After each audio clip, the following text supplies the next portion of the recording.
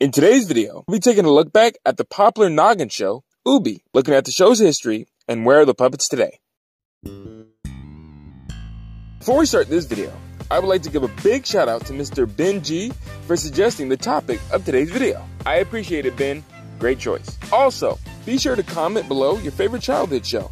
And feel free to hit the subscribe button so you won't miss out on other awesome puppet content just like this. OOBI is an American children's television show. It was produced by Little Airplane Productions for the Noggin channel. The show was a collaboration between Nickelodeon and the Sesame Street Workshop. The show is about OOBI, a curious and creative hand puppet.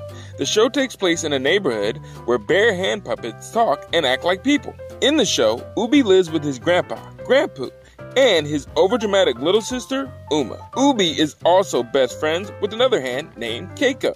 Together, OOBI and his family have funny, simple adventures that celebrate and teach kids the awkward steps of growing up. All of the characters talk in simple sentences and refer to themselves in the third person. Kind of like this. Neighborhood, finished. Zoo. According to the show's creator, Josh Selig, he said that he got the idea for the show by watching puppeteers audition for Sesame Street. A writer there for about 5 years at Sesame Street, and then after that I started making films there, and then I became a producer for Sesame Street International program called OOBI.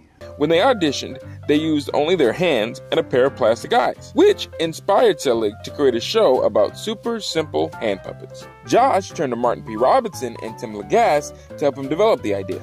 Tim and Martin built both the eyes, props, and costumes for all the OOBI characters. In 1999, Nickelodeon started seeking pitches for shows to put on its then upcoming cable network, Noggin. Selig pitched OOBI under the working title Peepo to Noggin. For OOBI, Selig put together a cast made up entirely of Muppet alumni, starting with Tim Lagasse. Lagasse played the main character of OOBI. Tim is an American director, puppeteer, and puppet designer, known for his long resume of puppet projects and work, but a lot of you might better know Tim for voicing and puppeteering the main character Crash on the popular 2012 Disney XD show, Crash and Bernstein. Stephanie D'Abruzzo voiced and puppeteered Uma and Inca.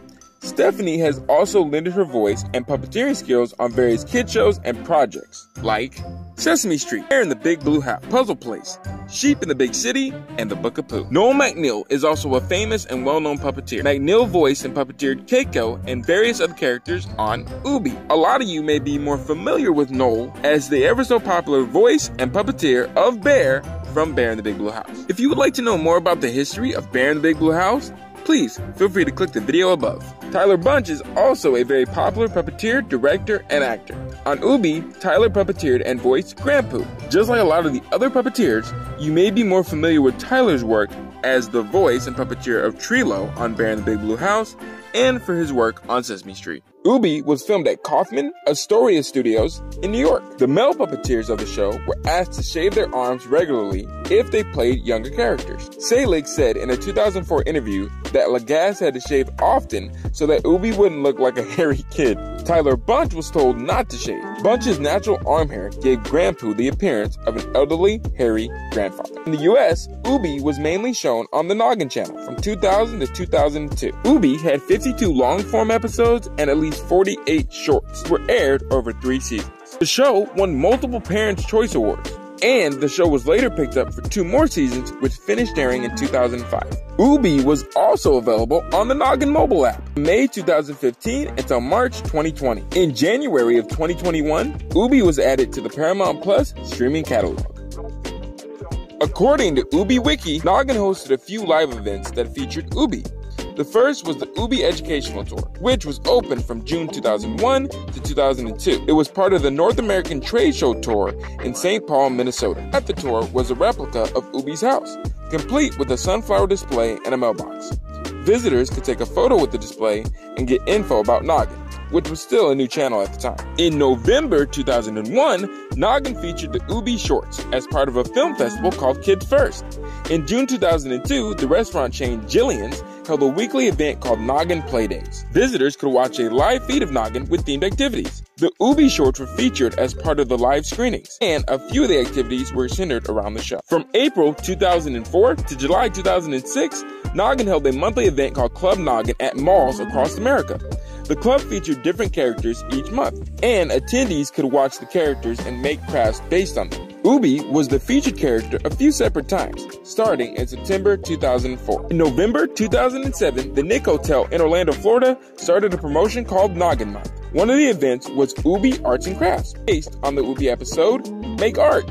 Visitors can make OOBI-themed crafts and take home a pair of official OOBI eyes. Now, usually this is the part of the video where I would answer the question about where are these puppet characters today? And for this particular show, that's a pretty simple question to answer. A good part of these puppets' heads and mouths were the actual hands of those famous puppeteers on the show. As far as the whereabouts of OOBI and his friends' eyes, which is really creepy to say, after searching Google, I actually never found the official eyes from the OOBI show. The closest thing I could find was a website called Lista, which, according to them on their site, had claimed they had held an auction a little while ago about a supposedly auctioned off pair of blue eyes from the official OOBI show. I honestly don't know how reliable this site is, but I'm hoping that was true. But I didn't stop there. I decided to keep searching, and I came across a question on the Muppet Central Forum website. User The Creature Work had asked on February 27, 2007 that he was looking for OOBI eyes for a workshop that he was running, and he was wanting to know did anyone know where he could get them. A user named Buck Beaver had responded to him and said that they're called peepers. Little known fact. They were invented by puppeteer Hobby Ford.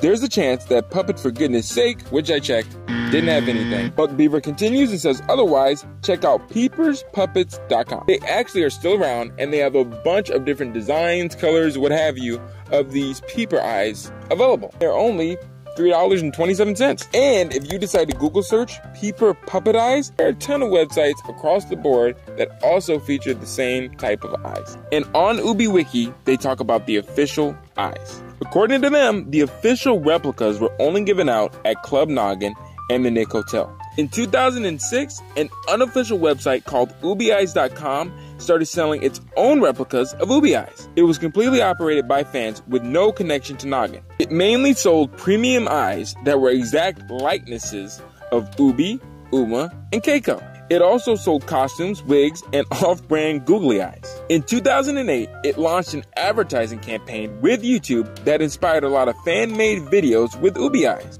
Unfortunately, after that, supplies ran out and the website closed in 2013.